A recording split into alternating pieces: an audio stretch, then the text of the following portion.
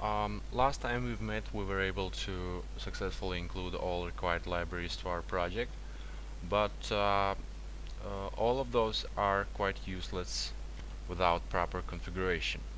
And this is exactly what we will do in this video. Sometimes the configuration issues turns into real science and introduce difficult to find and resolve issues like incompatible versions of libraries and other issues we will have to deal with.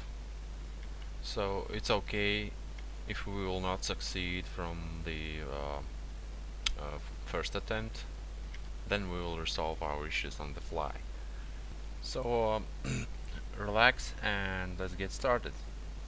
The Java web application bootup starts from the reading the web application descriptor file, which is web.xml. Let's go to it and open.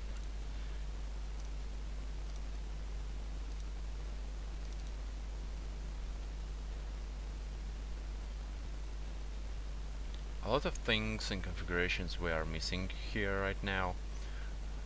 So we need to tell the Tomcat application server how to act on this particular application. I will add the configurations one by one and try to describe meaning of each. I'm not quite confident at all of them, and I do not have to, at least because one exact reason. I did not have any reasons yet to configure it differently, so I just keep it default common project configuration. So don't let it bother you until you really need to use and configure it for your exact needs. And this is not the common task you will be required to do at your job, so don't panic. Also, these configurations are performed once when the project starts, and most likely will be involved into a project which already has all these things configured and ready to play. So and most likely this will be done by some system architect. Yeah.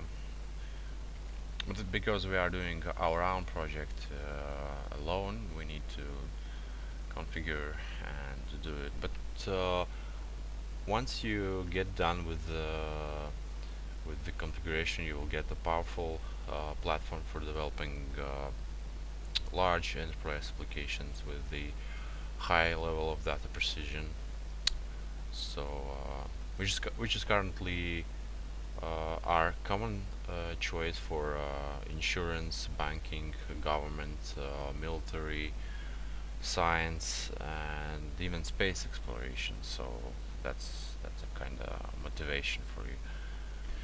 Okay, what we have here, we have a very minimalistic configuration. We have display name and the name of our application and one welcome file that will be loaded on the first access to our application root. The first thing that we will do, we will configure the main context parameters that will hold some values for our application. I already have prepared the parameters. I will copy it one by one from the buffer and try to explain the meaning of it. So the first one is the param with name context config location, and that is the main Spring framework configuration file. That will hold all further configurations, which include Spring configurations, and also will include the Spring Java Bean definitions. So this file will be very important in our application. The next param is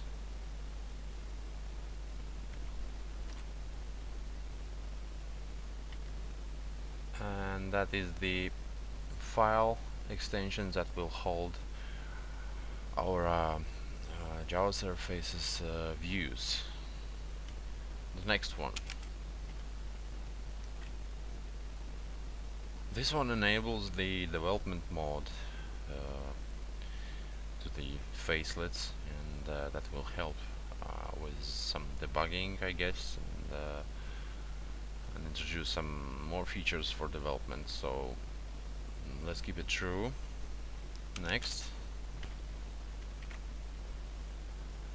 This is also is related to the development mode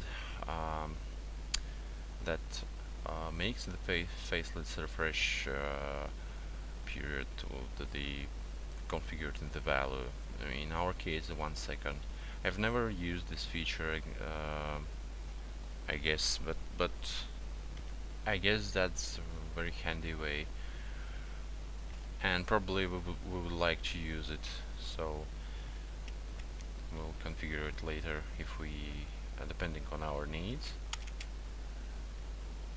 That is all for params by now. The next thing we must configure is the required Spring servlets and filters, as well as some listeners.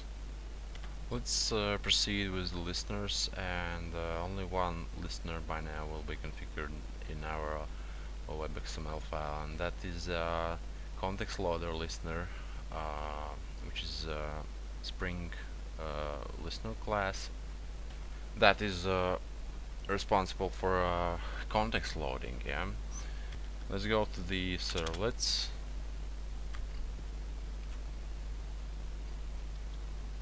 And now I'm pasting in the servlet declarations with the mapping. So the first one is a resources servlet, which I guess is responsible for some resources resolving and the proper mapping for it. The next one, servlet, is more important, and that will be Spring Dispatcher servlet, which is very important and clever servlet implementation by Spring, which handles all the incoming and outgoing requests and of course responses to the and from application, and then resolves them to the correct modules and services. So you see, if even if we are working with the Spring Java application, the Spring itself still use the servlets in the inside the engine and operations.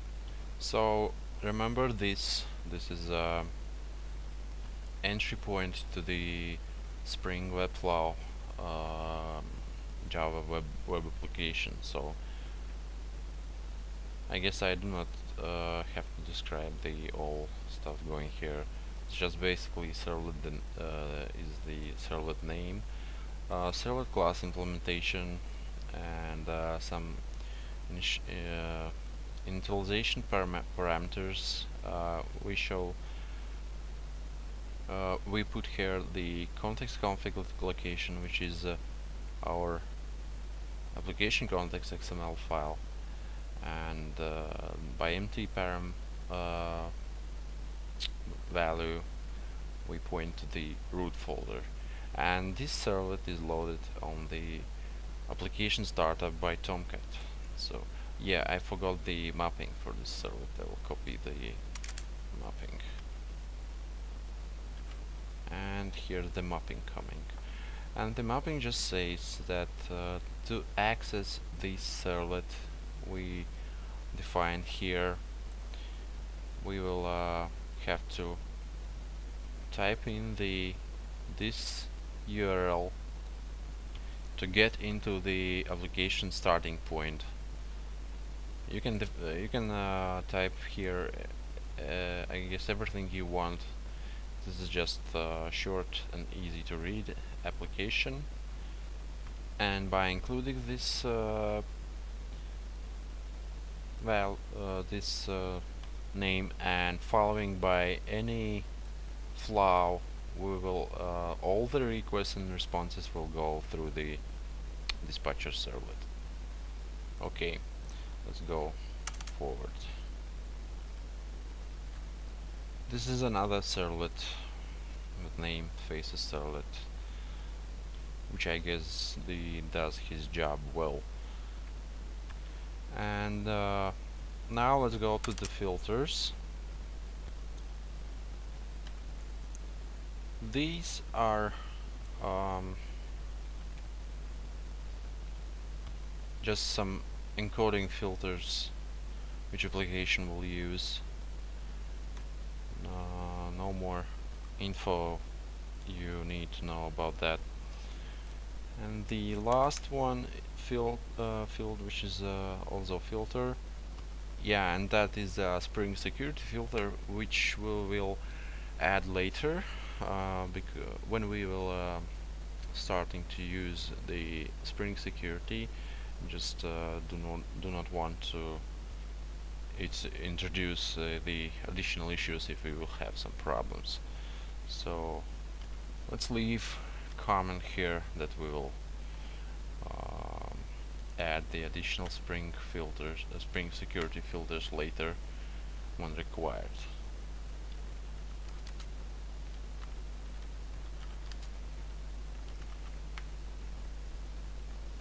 Okay, let's save this file and go to the next one, and the next one will be the one we pointed in the config location parameter. So this copy it and you can now save the web XML file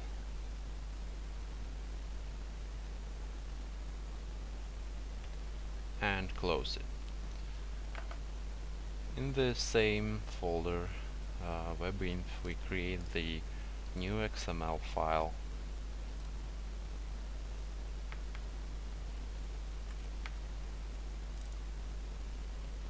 and paste the name of our application context XML we just copied with a basic template. Click finish, and now we have our application context XML, which is empty. And let's put the basic XML namespaces in it, and that will be beans with some namespaces. And where's our closing tag? And here's our close tag. So we will be putting here all the bean application, all the beans we will use in our application, as well as bean configuration and Hibernate configuration, and all related configurations will be all in this file. So it will be included by special tags from the separated XML configuration file. So this file will be clean with some includes, and the rest of it will be the bean declarations for our application. And let's start, by the way, with our next file, and that will be configured via Spring Beans, and we need currently to include it in the application context and then create it. And to do that, we do open tag, which is import resource, and depending on where the particular file will be located, we type in the path to it. So we will create all configuration files in our webin folder. So we just put the file name with the extension, and the first one will be the .data source config.xml, and let's create it right away. Copy the name, go to webinf and create new XML file. Paste it, finish. It's also empty. And let's paste here some namespaces which will require more.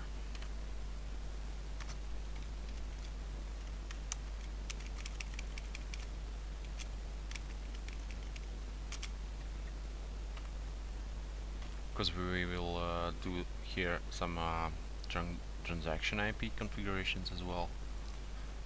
And let's proceed with our data source, which is the same as the database configuration. So the first one will be a bean called with ID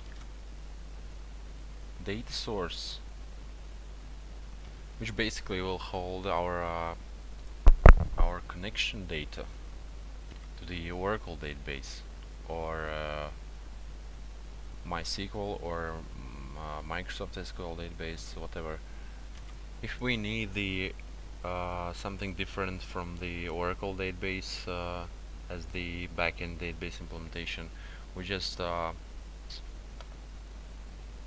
substitute the date source interface implementation with the particular database vendor implementation, like MySQL date source or Microsoft SQL date source, and provide the correct connection data to them. And the Oracle date source is basically the implementation of Sun Microsystems date source interface, which defines the service methods that required to work the particular database driver with some additional and useful features like connection pooling and caching and other stuff. So we define here the bean with ID date source. For those of you who are not yet familiar with the Spring Java beans, I will provide you more details later when we will create our own Java beans, and because we will use a lot of them in our application. Just now it's enough that you know that the way of bean declaration is following. All beans have the unique ID identifier, and the Java bean class, that's basically simple Java class with some variables and methods in it, some additional attributes here, and by defining properties we say Spring to inject these values into this class variables, which are private, with some get and set methods that are public. So okay, we'll discuss it later in more details. Just now it's just the introduction to beans. So in this bean we set the Oracle date source class variables the following values. The Oracle date source variable connection caching enabled. To true means that the Oracle date source has the variable named like this, and we set the it's a Boolean variable, and we set the value to true to it. So this is some caching functionality which I guess provide more performance like improvements. And the next three is the URL. This is a connection string to our database, which varies depending on the database implementation, whether it's the Microsoft SQL or MySQL. So always starting from the GDBC driver interface name and then the database specific things. In our case it's Oracle, the driver vendor thin, the driver name, it's the driver's name, like Oracle thin driver, and the connection host like if we have the database on our local machine, then the local host port and the service name, kind of listener, and of course username and password to connect it to that database. And by the way, there's an Apache generic basic Oracle date source implementations which are suitable for all of the databases, and you do not have to provide the exact date source implementation, just enough if you're using a generic one. And in those cases you will need to provide additional property, which is a driver class property with the database vendor specific implementation of driver. So let's go to the next bean, and that will be our entity manager.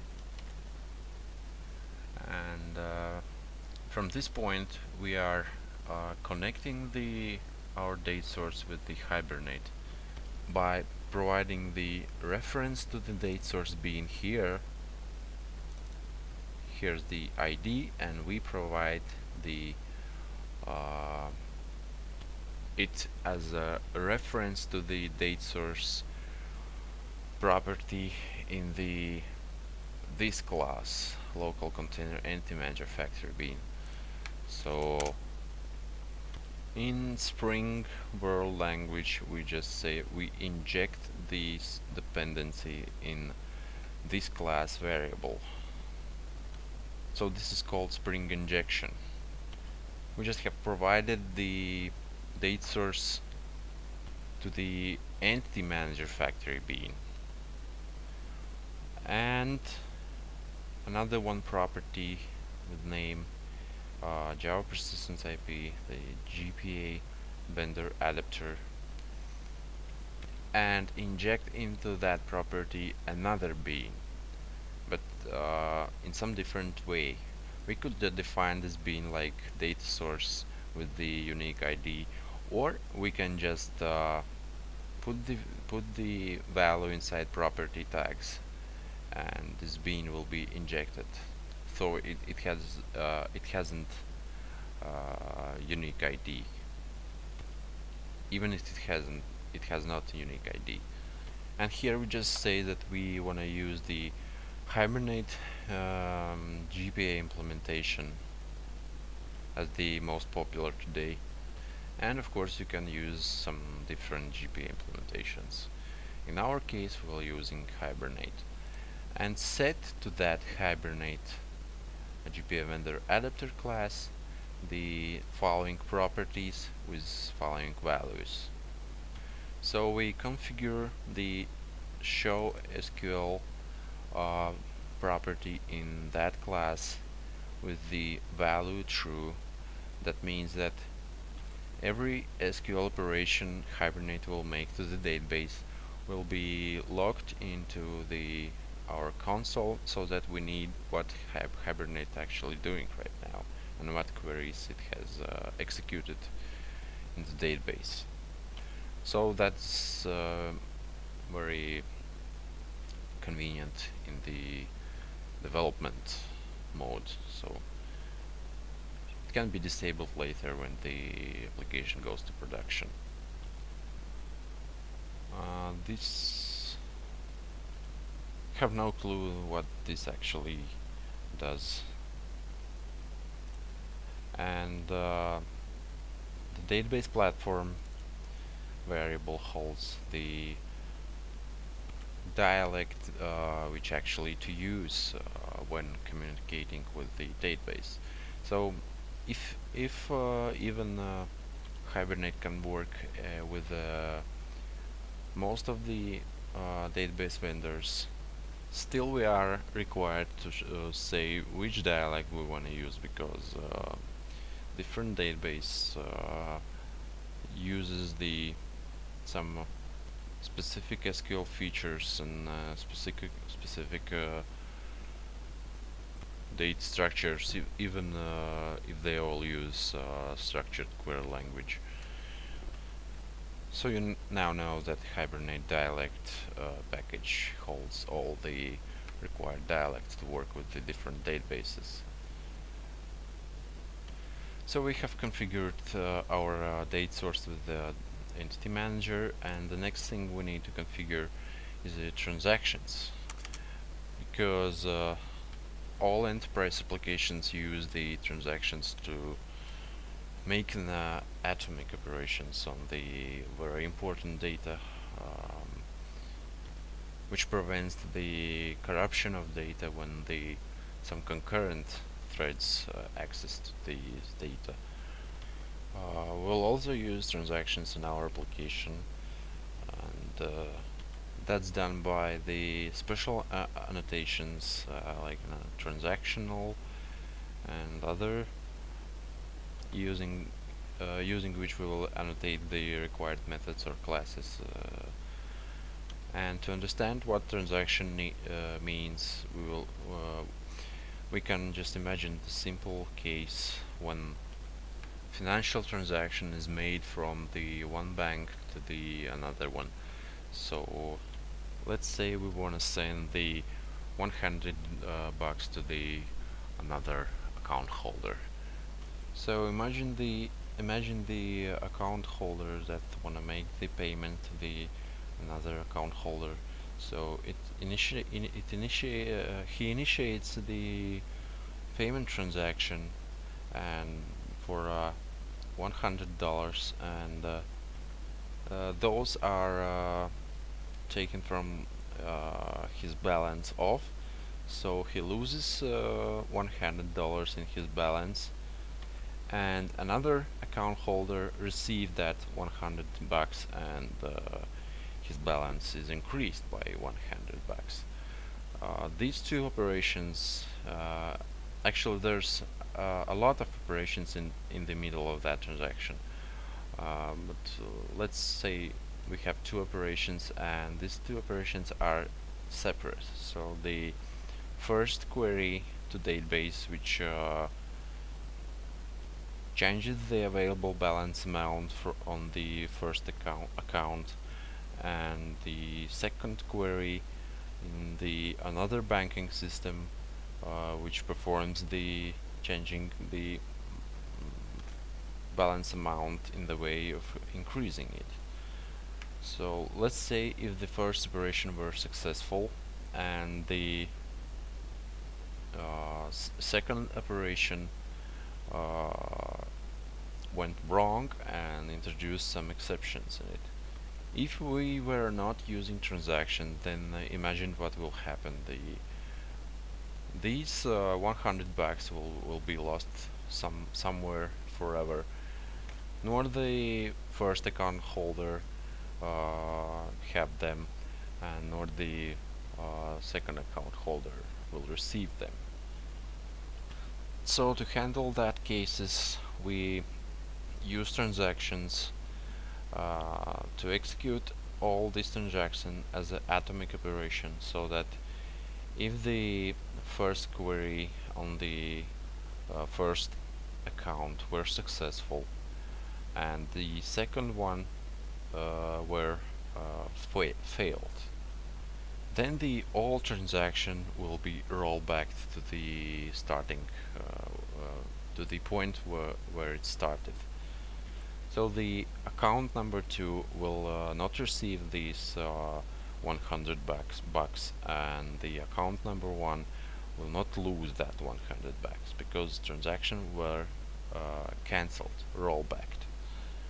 And of course, particular event signalizing about the problem will be logged in the some logging book and then investigated why this happened and fixed as soon as possible. So now you know that transactions are used to prevent the data corruption. So it is especially important in such operations as the bank transfers and let's say all related operations that are dealing with the money. So let's proceed with the transaction configuration, and we do the configuration by defining the bean called transaction manager, which is the Spring Framework managed GPA transaction manager, and pass to it the reference to our date source as well as entity manager defined here above. Yet we have to configure another things with transactions. That's not enough, but yeah, you probably noticed that in these cases we pass the value using the value attribute, and here we pass the reference to actual B. So here we pass the value, which is true or false, or another string. You see the Eclipse provides some description that we almost always we pass in the Spring properties the string values. Then it's converted to some integer or boolean or whatever. So but in these cases where we use the ref attribute, we pass the reference to the bean and not the value. So we pass a lot complex data structure comparing to the simple string value. So let's go forward and configure our transactions. The next thing we want to configure is tell the that we want to manage transactions using annotations, and we do it that way with the tag annotation driven and passing the transaction manager to it. So from this point we can use annotations to manage our transactions. And the last one, another bean, which is this one, which is I guess something important, yet I can't say more in details what does it mean. But as I said previously, you do not have to know everything about these configurations, just enough if they work fine for you. So okay, we have done with our date source configuration. Remember that we do not have database at the moment installed, or maybe you have, then you can create some Oracle schema and type here the correct user and password variables. So we will I will install the Oracle database later in this video. So just by now this some default data. Okay, let's save the date source configuration and proceed with the Webflow configuration. let's close the date source configuration, and here we will add another import, and this time the configuration file will be named as webflow config.xml, and of course we want to create that. Copy the name, and in the same folder create new XML file.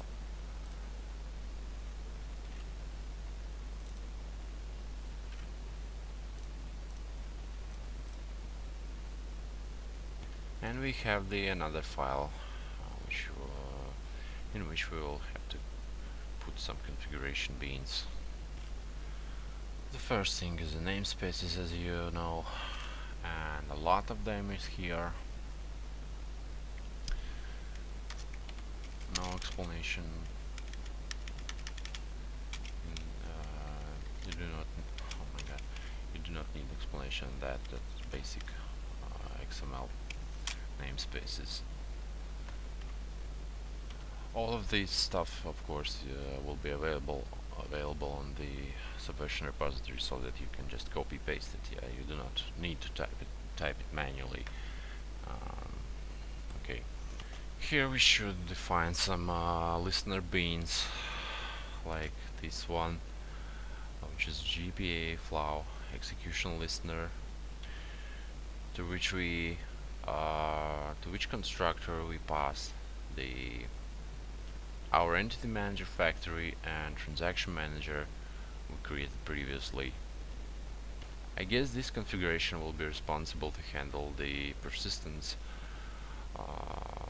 during our journey through the Webflow flows. Yeah, let's go next. Just another listener bean, and now we want to define the flow executor with references to these our two listeners. And by the way, you do not have to order this like this, for example, first listeners and only then flow executor. No, you do not have to do that way. You can define listeners after the flow executor, or even in the another file, so it will be okay. It will be handled by the Spring context.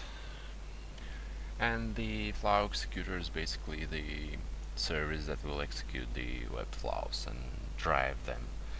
So we'll need also create the flow registry where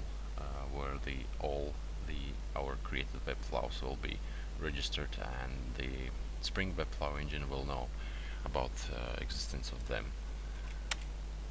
And here's coming our flow registry, and it's looking very nice. ID flow registry, then the faces flow builder services, which is not defined yet. We'll define it later. And the base path where our flows will be located, and we say the Spring Webflow where to search for them, and that will be web in flows. And the pattern that will be used to name our flows, and will be this one. Our flows folder will contain the folder with named as our flow, and then the exact flow definition, starting from some flow name and ending with flow.xml. You will understand it when we'll start to create our flows. So by now, let's create this folder so that we do not forget it. So we see the web in flows. Let's copy just folder name and create here new folder. Name it flows. Finish. Okay. we can go forward. Later we will create some example flow. Just let's finish the configuration. And as I promised, we define these flow builder services and set the development attribute value true so that it helps us to debug our flows and such stuff. Okay, let's go next. Define some another beans.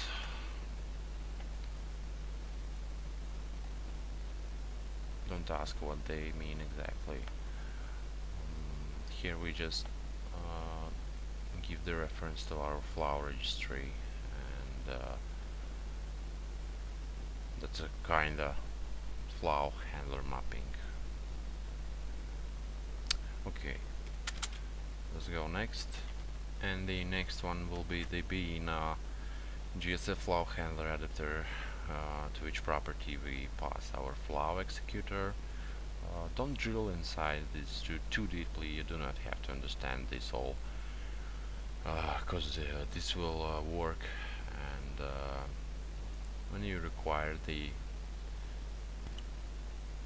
to change it, then you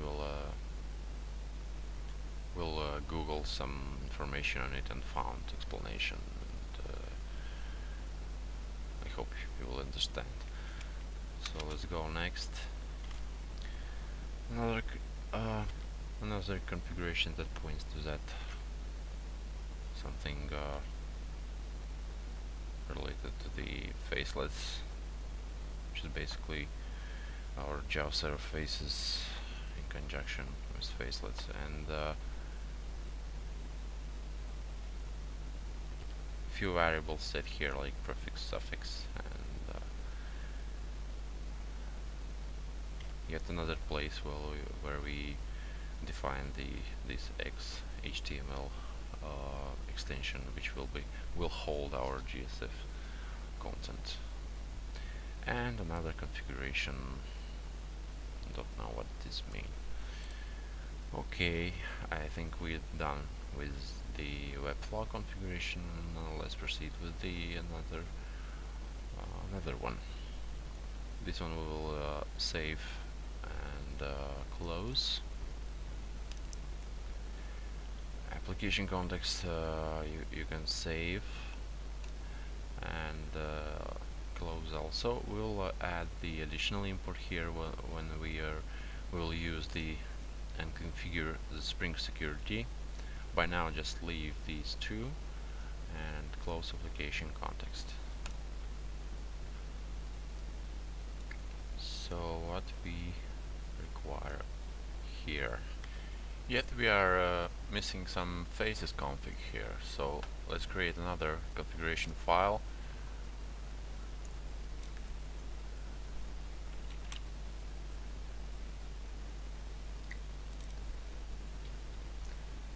And give name to it faces config.xml.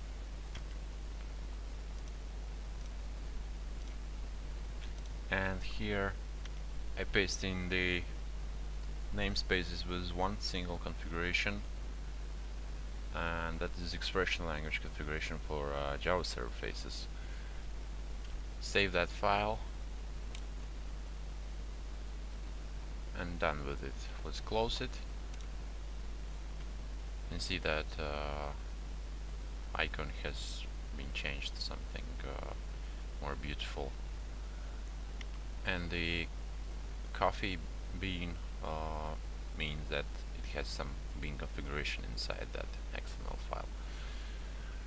We'll create one new additional configuration file later on in the webin folder, and that will be security, Spring security configuration. Right now we skip that because we are not going to use right now the Spring security. The next thing we will do is logging configuration, so that we can open our Eclipse console and see the exceptions and errors introduced by our configuration and so on. So to do that, we go to the we close these all folders and go to the resources folder. It's empty right now, and inside that we create the file called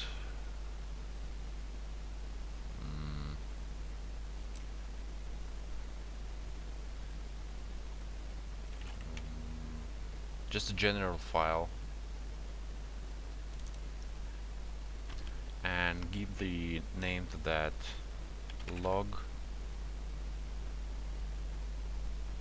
for Java dot properties. Finish. Inside that I paste some common configuration for logging, which will help us to debug and see the error message in our standard out console. So this means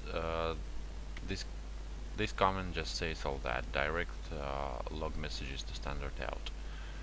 So save that file, and we see that all the transaction, bindings, Webflow, Hibernate, and all Spring framework messages will be directed to the standard out, so that we see what are going there. So close that. Another file we require to create in the resources folder is the persistence context file, but that should be inside the another folder which we'll create right now in the resources folder, and the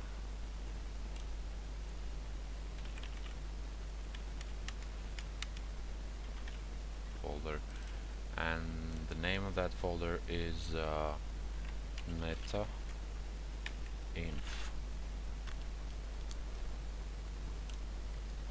and inside that folder we create new file which is XML file,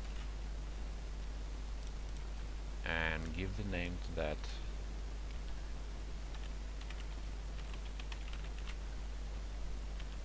persistence.xml file. Okay, finish. Into this file I paste in some common namespace configuration that looks like that, and this file is required by Hibernate, which will contain name of the classes that are subjects for object relational mapping.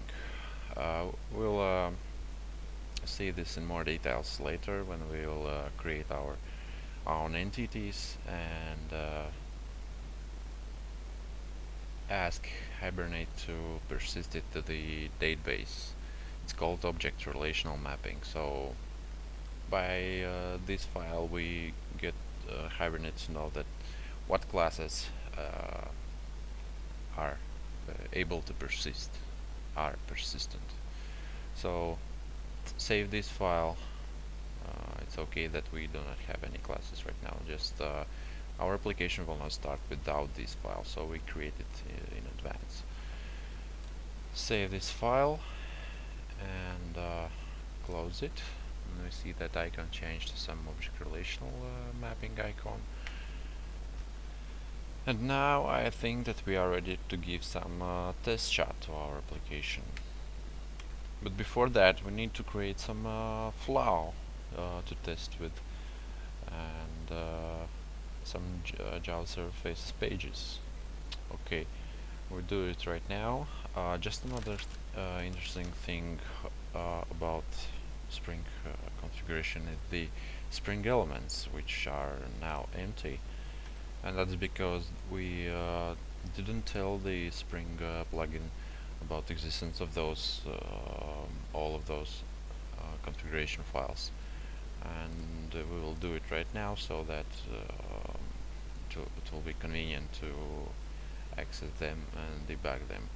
So click right click, properties. Here here are some validator configurations with the which will leave default. So the Spring plugins will validate the beans and Webflows and other things not so important. And we need open the bean support option, and here we add the Spring configuration files to our Spring elements. So click add, go down and open the source folder, main, web app, webinf, and select only those with the coffee bean, so that webxml is not Spring related file, as well as faces config. So just these three, and later will be the security as well. Select that, click OK, and here this added. Check the enable support for import element and configuration files, so that we do not receive any warnings from Spring plugins about these import tags. And OK, click OK.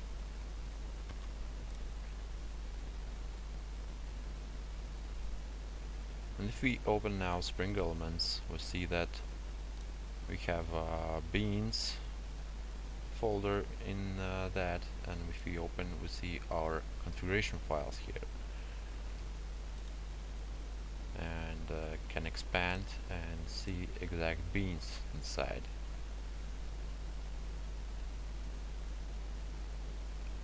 And another interesting things, transaction manager, and okay, Webflow configuration, so that sometimes helps us.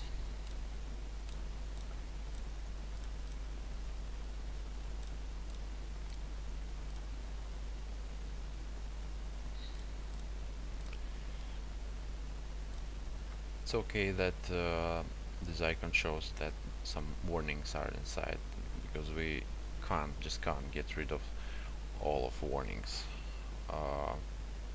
We can do only one thing to avoid this, is create the config set that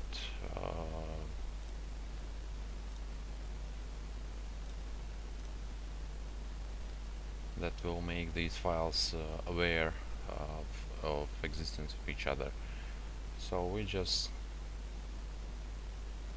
create new config set and give the name to that config, and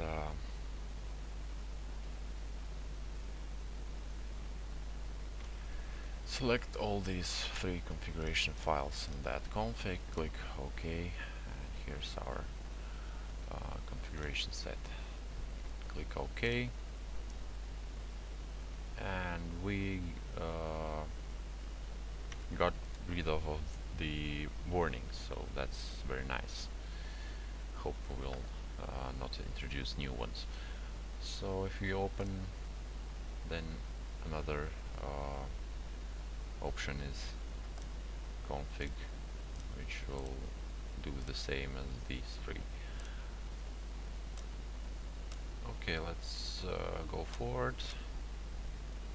Now you see that folders and files are marked with some letters, that for our convenience, that shows which folders contain some Spring related configurations and Spring beans, and which folders and which files as well contain. And we see that web app contains some Spring related files, and here's the Spring managed configuration files, and as well as it will also give the letters to the files related to flows with the F letter instead of S. Okay, and yeah, another folder we want to I'm sorry, yeah, folder we want to create in the web app folder is the folder that will contain our CSS files, cascade style sheets, and let's create it so that we don't forget it, and give the name you want. I'll name it CSS. Okay, that is done, and let's create the Webflow we wanna run the test with. So here's our folder flows, and we wanna create the folder inside flows folder and give that folder name of our flow, and let's say this will be our main flow. So type in main, because we remember the pattern we gave to our configuration that flows will be stored in the exact structure. Here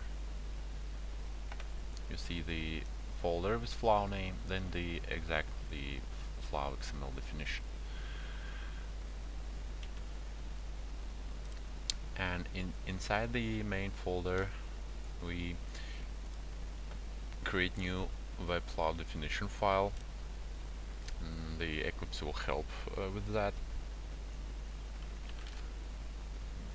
And we see the Spring Webflow definition file. Click that, next, and type in the flow name, which is our main, and dash remember the pattern flow dot XML, and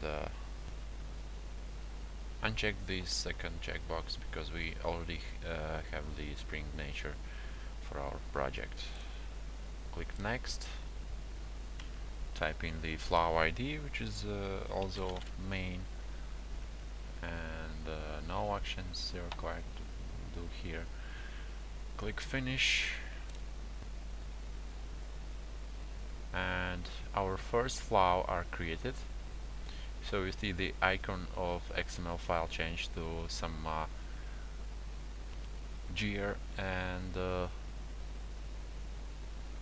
our folder is signed by the F letter, and inside we see our flow file with F,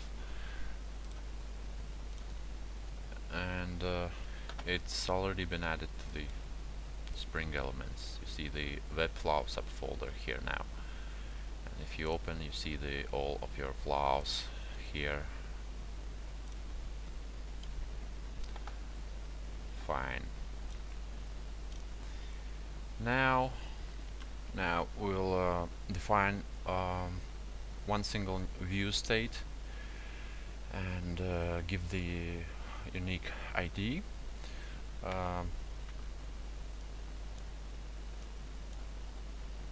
The view state means, actually is basically that this is view that currently application user or client, whatever, see in the current moment. So if you have the many view states, that is those points when client sees some picture, some user interface changes in his browser. Probably you can read some documentation here. Yeah, you see that a state where the user participates. When a view state is entered, the flow pauses and control goes to the user. So this is more precise and detailed description after some think time, the user assumed this flow and the view state by signaling an event. So you can read this, very interesting. And with the ID we specify the view which we want to show the client. So let's type in something here like welcome, and this name will require to create a XHTML view file with the Java server faces inside, exact with that name in Flow, our main Flow folder, so that it can be shown to the client. So by now we just save this file, and as I said in one of the first videos, that the Spring plugins give us opportunity to manage flows in some user interface, and as well as draw flows as in some diagrams interface. So if you find it convenient, then you can try this approach. I just prefer to edit the source file. But here we can do everything we can do in the source file. Create some view states and subflows as well, and some decision states, and link all those.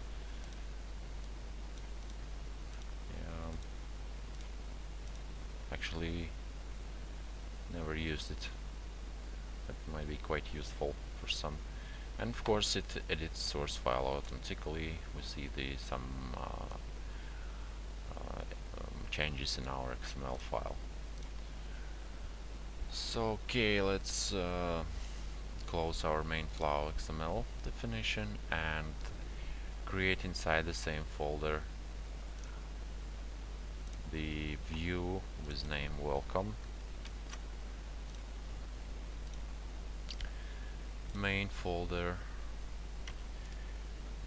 new file,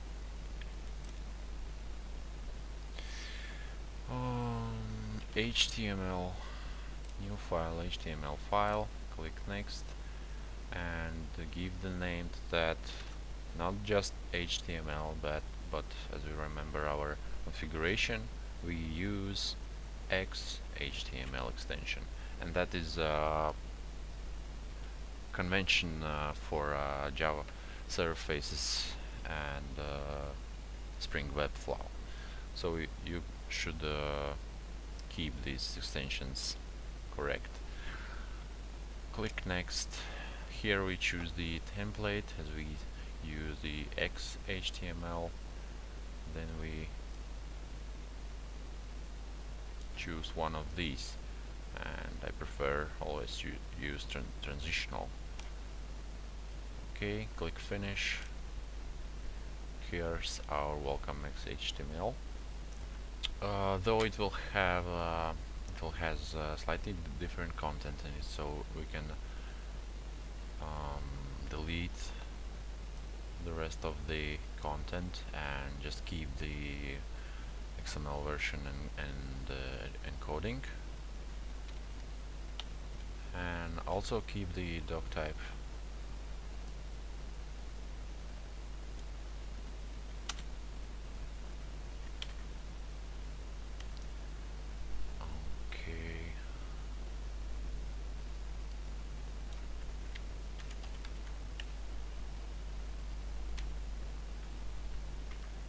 A little change to our doc type, which will be not HTML but doc type composition. And the next I will paste in some facelet composition with some namespaces, and you see here many namespaces like facelets with the UI tag which we'll use in our composition, like here.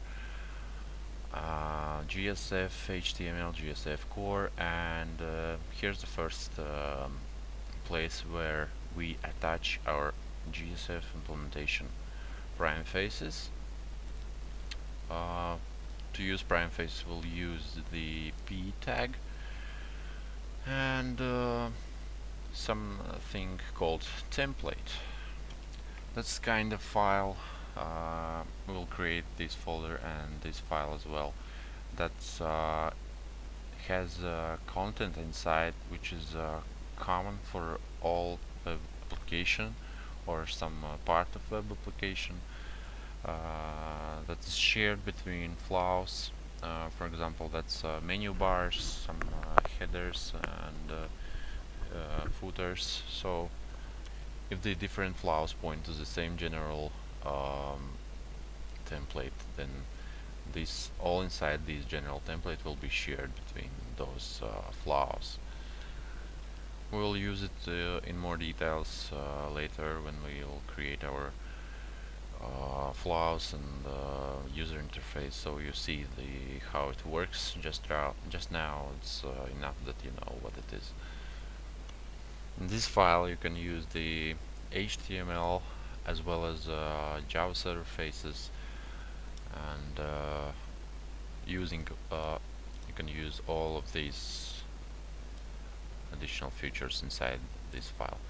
So let's save this file and create our template, which will be inside the webin folder. Copy the templates and here's our webin folder. Inside that we create new folder called templates, and then we create the general XHTML file inside that templates folder.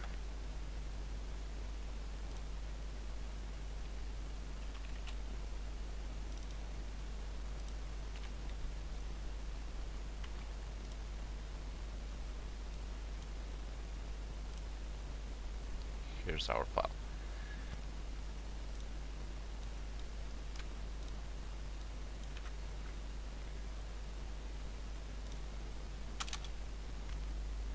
Delete this and I paste it here,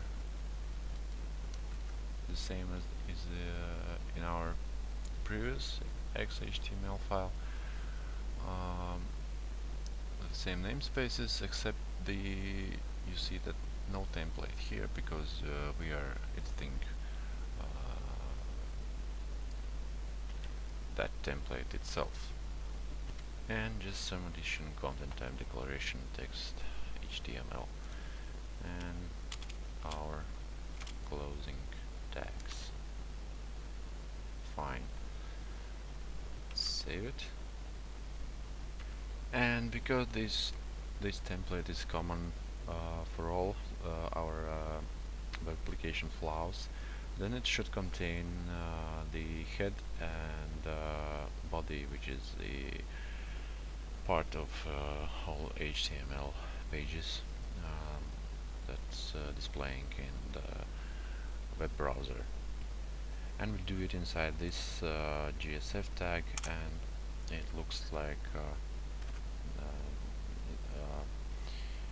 we use GSF.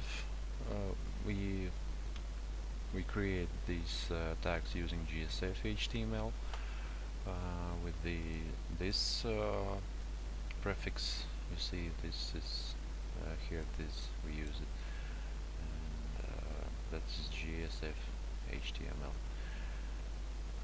and the same way body. So let's organize it.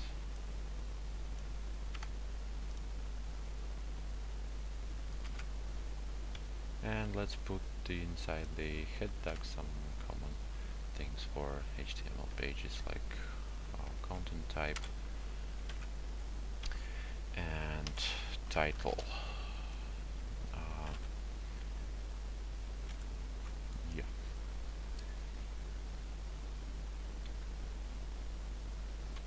currently we do not have autocomplete feature for GSF code, and we must know precisely what we want to do and type the tags correct way. And I'm sure this can be resolved with some additional Eclipse plugins, so probably we'll require it later for our convenience. And inside title we put something interesting in, and that is open tag UI insert, create attribute name, and let's close this. In the name you can put any value you want, but it's good practice to put the same value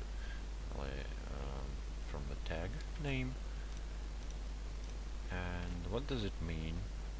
This is by this we want to say that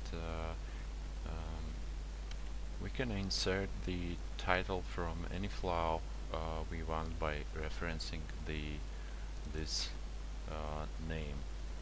It's like an include from some flow, because this is our common general template. You will see how it works, and the same we do in the body.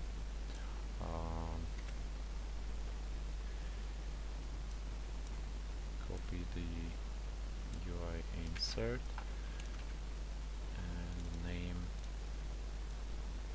this as body. That's temporary, later we will change it. And to see if our configuration works, we just will put in body before UI insert some heading,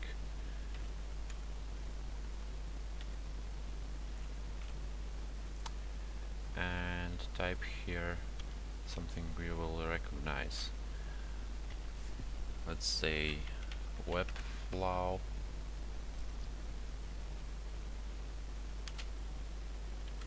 facelets plus, and the rest of our test string will be inserted through this insert tag from the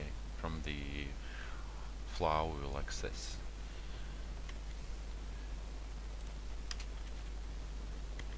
Save that, and let's go back to our welcome view, and here we want to reference this insert name title, and to do that we type in UI define name, this one,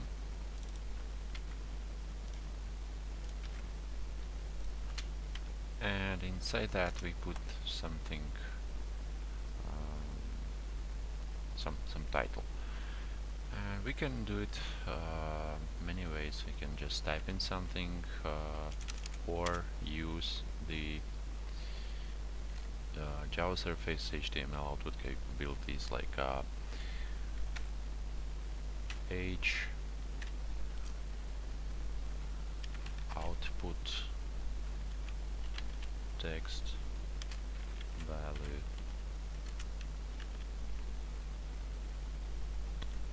and close tag, and here we put something like main flow, and you see we use this prefix. That means that we use GSF HTML, and that's basically outputs this string we typed in here. So the next thing we want is the same define, just for another our insert, and that is name body.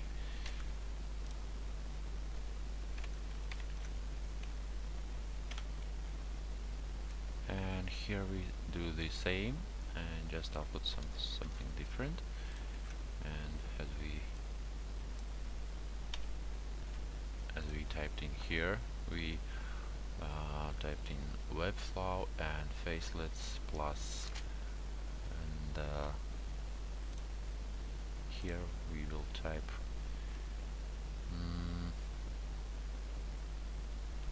let's do it in the heading tags.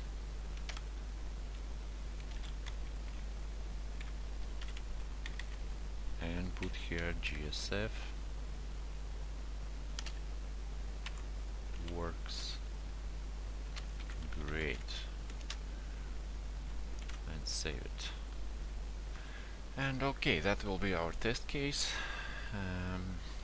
We can close now these two views, and yet another thing we were required to do is make the GSP page redirect to the our flow, which is created with some views inside and templates.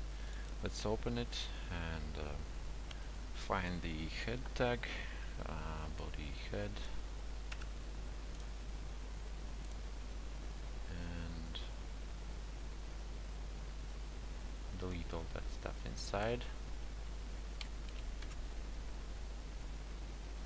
Leave body empty, and here we type in meta http equiv equals refresh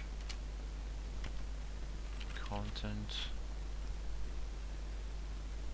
will be following in 0 seconds to the URL.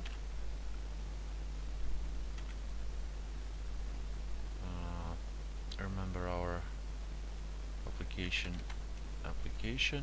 slash main flow, and close that.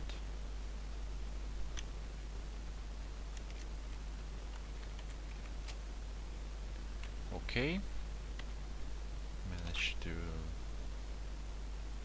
make GSP redirect on the first access to our entry point, the Webflow application. Close that,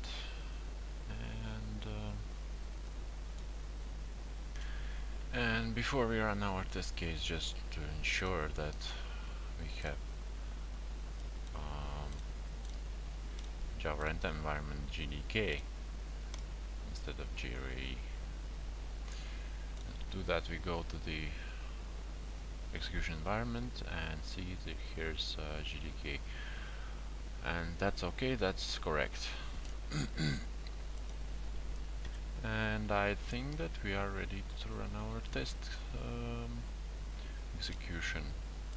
We have created flow, we have created the configuration beans, all is included, and then persistence log, yeah. Okay, everything looks fine. Let's try to compile this and then run on this server. Compile.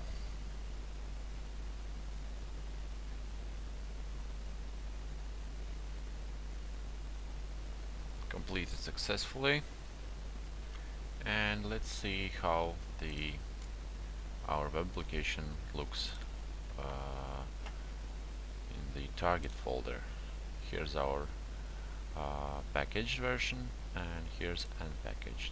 Open it, we see that all looks pretty similar, except webin folder, which now contains all the configurations, web XML and all other stuffs, as well as template libraries included, flows, and in classes we have the logging options and persistence XML. So now it's much heavier and configured. So let's try to start and see what happens. Hope there were no big exceptions. Let's start server, and now you will see that a lot of frameworks will come into play. Spring frameworks and Webflow, and that will be all seen in the log console. So our today's configuration should make all those libraries work together and give us the powerful platform. So okay, start the server, and let's see what it's here. What is right to the our console. I think there were exception. Let's see what's here. Oh my god. Okay. Let's investigate this exception. We see that our servlet engine was started successfully. Then some connection exception, and you see that the network adapter could not establish the connection, and a long exception. Here's the hibernate, stack trace, spring framework, and all our libraries now place.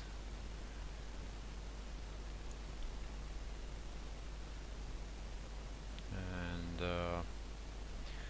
then our flow definitions were read from the registry, and you see that one flow we had now here. Our console showed that it was registered successfully under the ID main, and some another listeners joined. Okay, and we see that some additional data, and here we see information that we are running prime faces 3.4, and otherwise looks good. Let's just hope that that exception, which is related to the database connection, will not affect our application at currently. So we do not have database in the moment, so it should work without the database, just the connection warning. If not, then we will have to deal with it and fix it. Okay, let's try our application in the web browser. Open the web browser.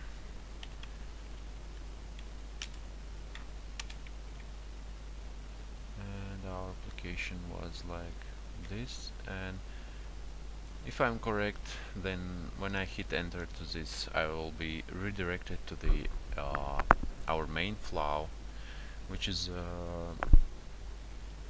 which will be processed by the Spring Webflow and other Spring and GSF libraries. So give it a try, and we get the exception. And let's see what's here.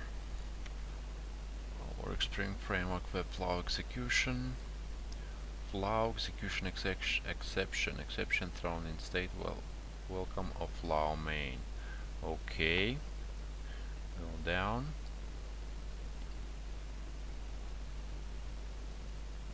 And here we see something, some kind of parsing exception, and it's related to the. Oh, okay. Now it's clear. I used these braces inside the value attribute, so it seems that it's not allowed there. So I'll just will go back to my Eclipse, and here you see that all you do in the application, all the configured in the our log4j file will be logged into the Eclipse console. So the same exception we should see here.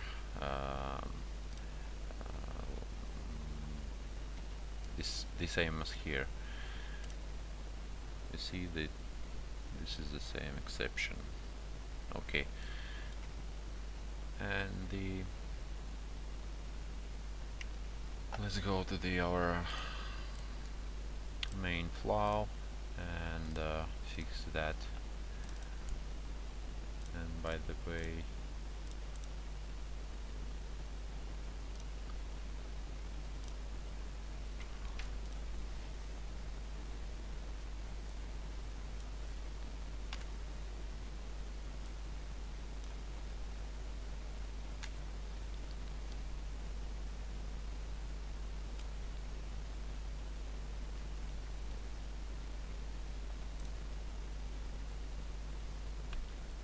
let's try to put this in the end and try this way. Okay, save it.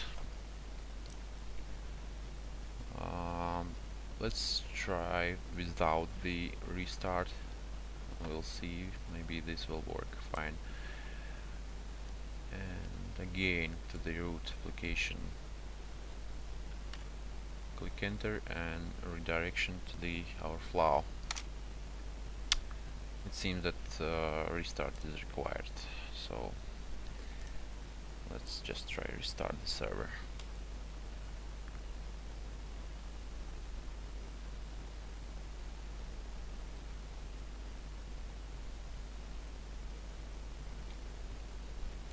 And let's see if it now works.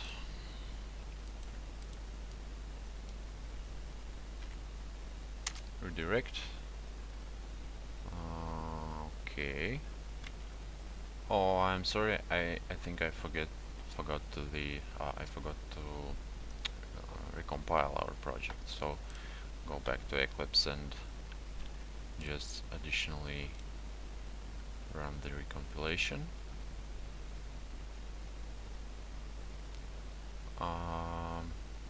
Yeah, this time the server should be stopped.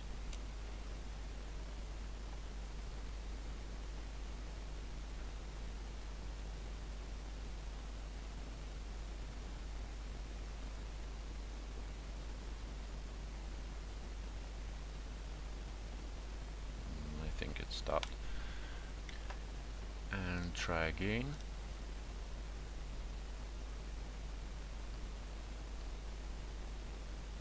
Now it's successful, and let's try again to start our server.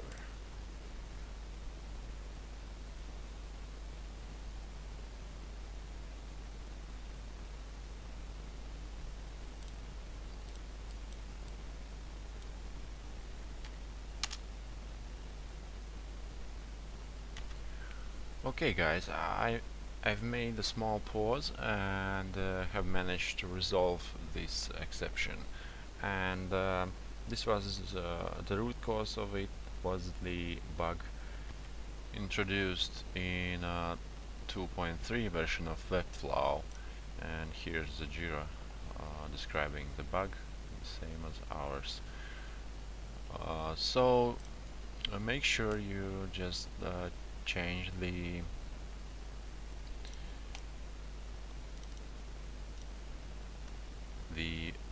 version of Webflow library in our POM XML file. So let's find the Webflow,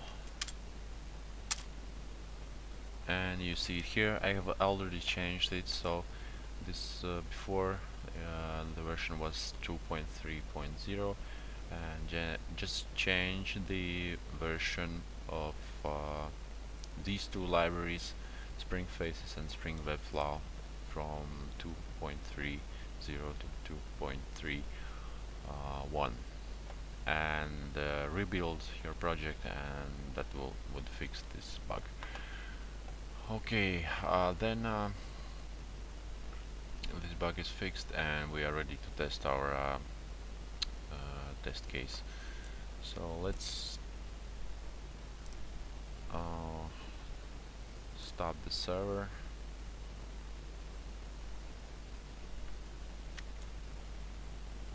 Rebuild, recompile the application.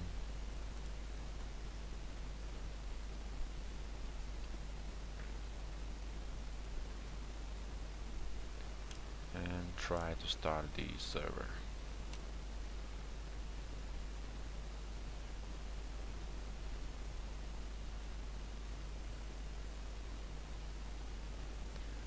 And go to the browser and execute the application root, and we will be redirected to the main flow and see what happens then. Click OK, and congratulations, all works fine. Now you see that Webflow worked great. We were redirected to the Webflow entry point, and you see this URL string has changed with some execution parameters, and that means that Webflow engine works and it resolves the URL strings, so that you do not have to worry about the URL strings, which one will point to the another page, and so on. So this is all URL related things will be handled by Webflow. So it will print here some parameters it requires for successful execution, and takes the management responsible for URL strings. So the facelets also works because these two messages divided by plus sign are provided by the template and Webflow current flow view cooperation, and GSF also works because of we used the GSF special tags to output these text. So all is working very good, and we can move forward. And yeah, the title were injected successfully as well. So let's look at our console, and we see that no more exceptions here, just straightforward execution. We see that main flow were requested, launched, and many interesting things happens here.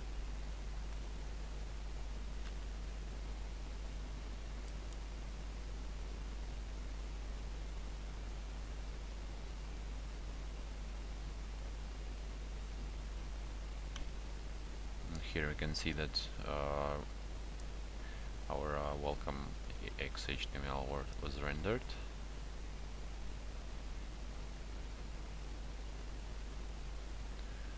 Okay, and the last thing I will do is I'll comment these all changes to the Google repository so that you can copy paste it and do not have to type it manually.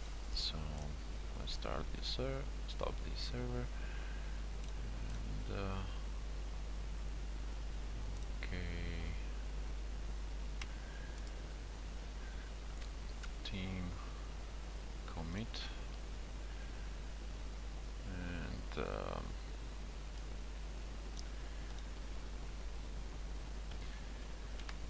framework configs. Okay, framework configuration, and let's see what's here and what we need, what we do not need.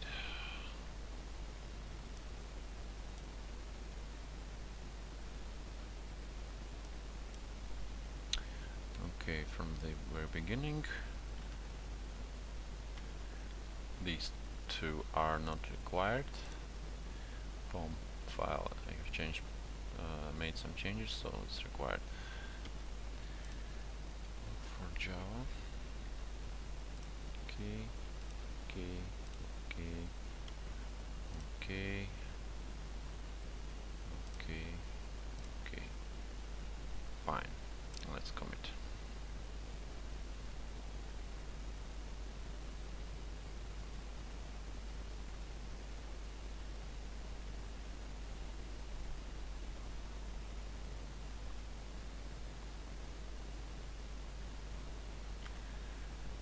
Now you can browse the code on the repository and probably check out in your Eclipse. If you remember, this is this one.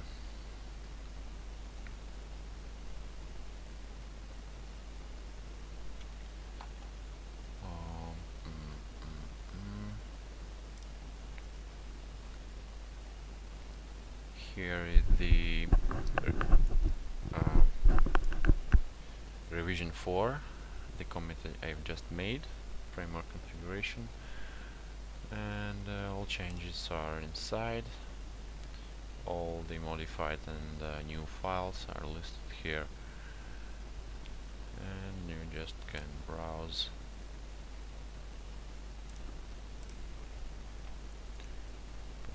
XML source,